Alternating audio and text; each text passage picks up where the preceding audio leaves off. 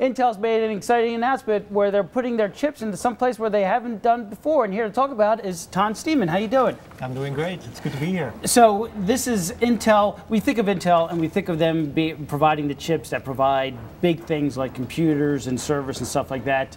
Here they are switching gears a little bit and going into an area where we may not associate Intel with. Yeah. Why don't you explain? Yeah, we made an announcement today about, in collaboration with Nissan, on bringing our technology into their vehicles. And are you bringing new technology into the vehicles? Are these processors or some sort of cloud technology that has not yet been developed by Intel, or is this based on existing technologies? It's existing microprocessors and system-on-chip devices, but what is really different is that we are bringing connectivity and new levels of experiences into the vehicle. What type of experience? In one of these cars, what would the driver or passenger experience differently than they are right now?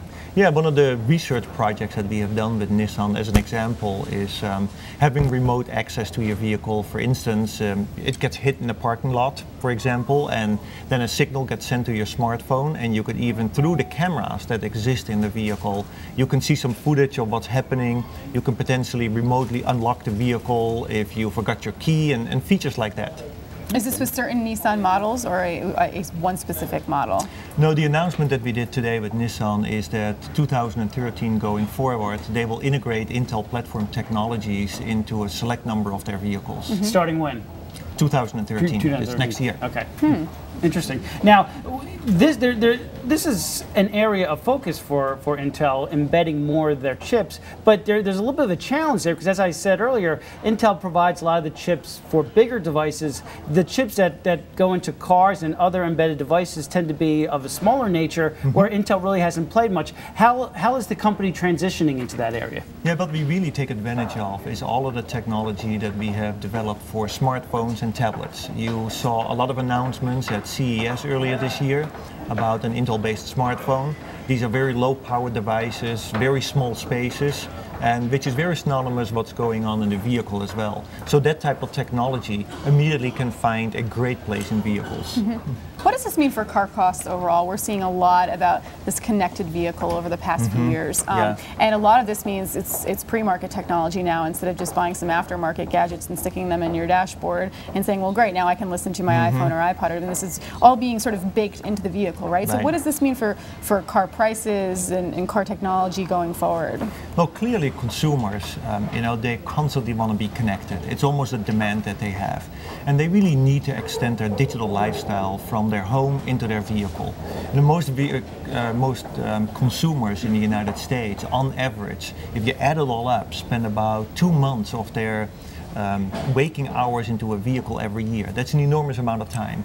And they really like to extend that digital lifestyle and connected lifestyle into the vehicle. So that becomes a very important feature for the car manufacturers to bring that level of technology into cars. And in the collaboration with Nissan, we are really focused on bringing that level of connectivity and these rich experiences to cars.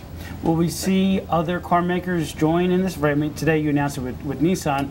Who else are you working with and partnering with? Yeah, we have done prior announcements with BMW, with Mercedes for their line of vehicles.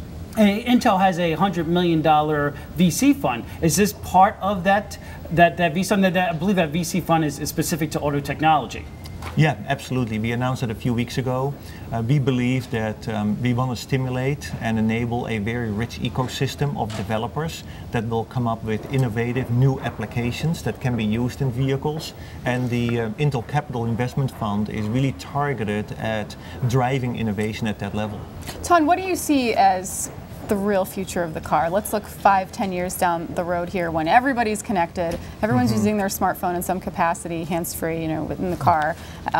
Voice activation's the standard. People can tweet from their cars, whatever it may be now, right? Yeah. Going forward, what do you see as the real future of the vehicle? You'll see some new things, new user-machine interfaces, gesture control, better speech recognition. But what is also important, what the connected car will enable, is much more efficient transportation from point A to point B through an intelligent transportation system.